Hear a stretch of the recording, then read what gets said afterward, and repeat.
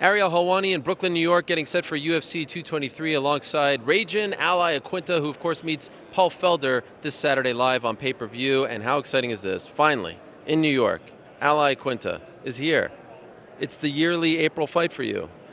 What is going through your mind? It's April. We're back. What's going through my mind is like, look at this. It was awesome. This is where I want to be. I love fight week. I love everything about it. Talking to everybody, talking to you. It's great. I'm just in a good spot right now. I know you've been asked about this a bunch, but I have to ask about the sign here. There it is, Raging Al. I have the best sign out of everybody. I agree. Although you missed your social media tag. At Al Iaquinta. I thought it was Iaquinta Realty. No, But but really, where is your real sign? the printer printed two Anthony Pettis signs. You're They kidding. must like him a lot more than they like me. This didn't really happen. This really happened. No way. Yeah, they got two of his. They should have put them both up. I couldn't find my spot. I was playing like musical chairs. Okay, there's a sign, and then there was What? no. So I knew where I was sitting. I've been to like a million of these. I've never seen that happen. That's crazy, right? What do you think? What is this? What's the symbolism Big, here? big conspiracy. Do you feel like there's more to it? Came down from the top. Don't give Al a sign. Do you really think that? No. I kind of think that. Hey, I don't think so. I think everything's all right now. You don't have a sign. How is this know. possible? I don't mean to belabor the point, They but came up to me and they pulled me aside and they were like they gave me a sincere apology and they said we're rushing to the printer right now. We're gonna try to get it done in time. If not, I said, you know what? Don't worry about it. I bring my own freaking sign. And you made this? yeah, I think it's way better. I think it's way better. This is you, man of the people. From now on, I fight. I don't want no freaking sign. I'm gonna keep this forever. DIY, That's it. Did it myself. like a fixer-upper here in Fort There we Greene. go. That's it.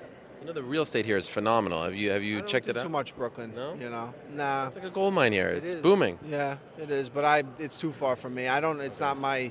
I grew up Nassau County, Long Island. I know that like the back of my hand, and so that's and I don't know too many people. Brooklyn, I know people, but not. Right. It's a far drive for me. It's not. It's Long Island's my home. How's business? Business is good. Business is. I'm in the fight business, so I'm kind of just hanging on to the things that I've got. I'm not really trying to chase after anything else, and just trying to focus on the fight, But it's been good. It keeps me busy. I train in the morning, and then in the afternoon I'm taking care of things, and then at night I train again. So it breaks up the day. It keeps me out of the house, just staring at the kitchen, at the refrigerator, So I'm always moving. I'm just progressing, learning new things. I think that's the most important thing. Stimulating my mind to just keep. It's competition. You know how many agents are out there that I'm competing against for all these things. So It's like the lightweight division. it is like the lightweight division out there. A bunch of savages. You happy? I'm happy. How could I not be? Look at this. This is sick. You know how many people dream about being here in a situation like this, fighting in New York, in the Barclays Center. It's just I just got to go out there and do what I know I can do. I can make this look good. I can make this such a great night. How's the knee? The knee is. I never thought I'd be able to knees. The two of them. That's right. I never thought that I would be able to do what I've been able to do ever again. Really? And I put in a full training camp. I've wrestled jiu-jitsu on the mat, just grinding.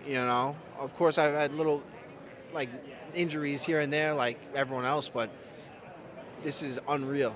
It's unreal, unbelievable. The Sports Science Lab of Staten Island. I always shout those guys out. I really am. I wouldn't be. I really believe I would not be here if it weren't for them. They put me back together. Really, everyone just like, oh, it is what it is, and they took me from, I walk in that place and for 3 hours, boom, boom, boom. I'm going from one thing to the next. They're preparing me for this fight. Utilizing their facility and their great trainers, along with the guys I got home, Ray Longo, Matt Serra, the teams that I got. Shame on me if I don't succeed. You know what I mean? I've got everything that everyone could ask for as far as, people just helping me out. You know, it's incredible. People that have gone out of their way to help me out because they believe in me and they know, you know, what they believe in what I can do. You told me a couple months ago that you think that Paul Felder is a quote-unquote kiss ass and that the UFC wants him to win. Did you lose your phone? No, I was hearing like something, like a box, like, did you heard that? No. Someone hitting pads on like a video. Was that you? No? Was that you? I heard it. You heard it, right? Maybe it was them. I don't know. Sorry. I'm just wondering if you still feel that way. How do I feel about it? I don't know. I haven't even really thought about it. He's doing what he's got to do. You know. You feel like the UFC wants him to win this fight? I feel like if you ask people in the UFC, they're probably gonna say, "There it is again." It's them. I don't know. I hear things hitting. I'm like trying to. I don't know. I'm just. So I don't know. I don't give a shit. I'm coming to fight. Whoever's rooting for me is rooting for me. Whoever's rooting for them is rooting for them. But I just know what I can do and make it look smooth and make it look good. I don't give a shit. I don't care. At this point, you know, it is what it is. How do you feel about the whole lightweight title picture? It's a mess. Tony Ferguson, you know, saying that he's still going to be the interim champion, wants to be the interim champion, should probably still be the interim champion. Then you got Conor, who they haven't stripped yet. They have Max going up. The whole thing is that you could have 3 champions come Sunday, for all intents and purposes. What do you make of all this? Craziness. It's insane. Is it tough as someone who's trying to climb the ladder and get that gold to not really know what the path to the gold is? I know what the path to the gold is. It's beating that guy, you know, Saturday night. So I'm not too worried about it. I'll watch after the fact. I'll figure, you know, I'll kind of watch the fight and enjoy it as a fan. The craziness of Max Holloway stepping in on 6 days' notice to take on Khabib, who's freaking guy's been running through everybody. You asked for Khabib many times. My manager called, you know, when we found out Ferguson. He was the first one on the phone, but really, I guess Max got, yeah. Wow, you said you wanted. It seems like I wasn't even a thought on a blip on the radar, you know. But highest ranked lightweight coming off a win. You would have done it. Of course. I'm ready. Yeah. Something happens at this point. I'm ready to go. I'll fight anybody on Saturday night. I'm ready. I'm ready to go. Khabib is tough, you know. He's tough, but that's what Max. He's got the mindset of it's what it's all about, you know. You want to be the best. These are the opportunities you take. He's stepping in there, and I can't. It just seems like, and Race Longo said the same thing. It seems like the guys coming in on short notice have a little advantage lately. I can't think of an exact scenario.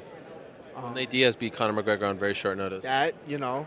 Although Anderson Silva didn't beat Daniel Cormier. But I get what you're saying. There's no pressure. You kind of just go in there. You're coming in, and like they were saying at the press conference, he's fighting a new guy too. It's you know, it's different. You know, it's a different fight, and you got no pressure. But hats off to him for stepping in. That's gonna be interesting. I don't know. That's gonna be fun. Al, I got to say, it is so good to see you. It really is. It's so good that you're finally getting this opportunity in New York. You're the last of the Mohicans. You're the last guy, and it's kind of cool that you're the one being featured. I don't think there are any other New Yorkers. Are there any other New Yorkers? It's just you. This is great. Poetic justice. It is. It's great. With or without a sign. Who needs these signs? I got my sign, man. We got the best one in the house. They wish they had a sign like mine. I can't wait. Best of luck on Saturday. Very much looking forward to it. Appreciate it. Thank you, Ariel.